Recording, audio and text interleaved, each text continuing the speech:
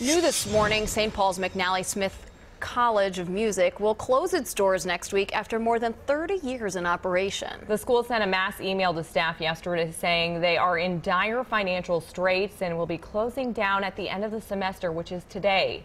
In the email, the school said staff members who were expecting a paycheck Friday will not receive it, and that their health insurance through Medica is paid through the end of the month. Administrators also said 38 students plan to graduate Saturday, and 300 others would not receive credit for classes completed this semester if the school were to shut down immediately. The school blamed funding trouble on the decline of higher education in general and on recent regulations from the Department of Education. McNally Smith first opened in 1985. It has about 600 students and about 100 faculty members on staff.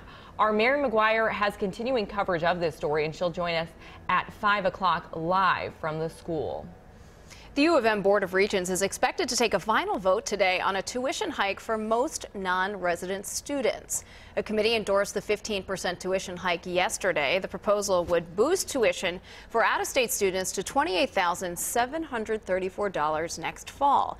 That's an increase of about $3,700. The Star Tribune reports it would be the second double-digit increase in a row for out-of-state undergrads who saw tuition rise by 12.5% this fall. Students from Wisconsin, North Dakota, South Dakota, and Manitoba would not be affected because of reciprocity agreements. Republican lawmakers are planning to unveil their combined House and Senate tax reform bill today. They had hoped to vote on it early next week, but those plans now appear to be in doubt. Florida Senator Marco Rubio is threatening to vote no unless the final deal includes an expanded child tax credit. If they can figure out a way to add to the 1,100 figure, I won't support the bill. Yeah, he's really been a great guy and very supportive. I think that Senator Rubio will be there. The final plan preserves deductions for student loans and medical expenses that were eliminated in previous bills. It also doubles the standard deduction, but caps the deduction for state and local income and property taxes at about $10,000 a year. With all Democrats expected to vote against the plan, Senate Republicans can only afford to lose 2 of their own. And Senator John McCain is still in the hospital as he gets treatment for brain cancer.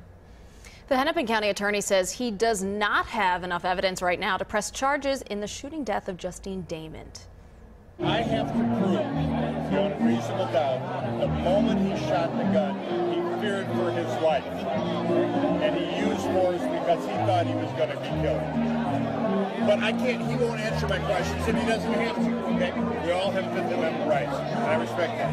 So I can't talk to her because she's gone, and the other cop just gave us. A group confronted Hennepin County Attorney Mike Freeman on Wednesday night. Someone recorded it and posted the video to Facebook. They asked whether he would charge Officer Mohammed Noor with murder for Damon's death. He blamed investigators for not doing their job. Damon called 911 on the night of July 15th and reported hearing sounds of distress. An hour and a half later, the 40-year-old was dead in the alley near her southwest Minneapolis home. Officer Noor shot past his partner while both were inside their squad. Mike Freeman got the case on September 12th. It's been more than 3 months and still no decision has been made. Freeman said he would make a decision by the end of the year, but as Kate Raditz reports, these new remarks may change his decision. Why is it so difficult when it's a police officer, Mike? In this video, a group confronts Hennepin County Attorney Mike Freeman, asking whether he would charge Officer Noor for killing Justine Damon. Freeman responds, saying he didn't have enough evidence yet. I gotta have the evidence, and I don't have it yet. Let me just say it's not my fault. The video, taken at the Minneapolis Regional Labor Federation holiday party, was posted to the Twin Cities Coalition for Justice for Jamar Clark's Facebook page. Freeman told the group the holdup was because of investigators. If it isn't my fault, who didn't do their job? It's called investigators. They don't work for me. They haven't done their job. Freeman didn't specify what organization the investigators were with.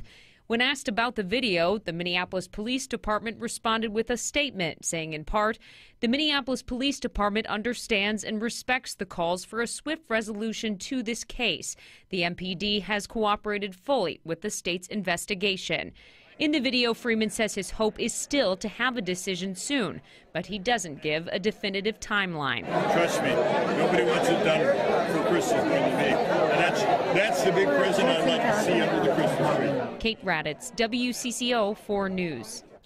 Minneapolis Mayor Betsy Hodges was unavailable for comment. We also reached out to the attorney representing Officer Noor, but did not hear back. The Hennepin County Attorney's Office said yesterday it was working diligently on the case to complete the investigation as soon as possible. Stay with WCCO 4 News for continuing coverage of the Justine Damon case. You don't need a lightsaber to stop bad guys who've fallen to the dark side. Now watch this. This video shows some crooks pull up in a red car next to a construction van in the Czech Republic last week.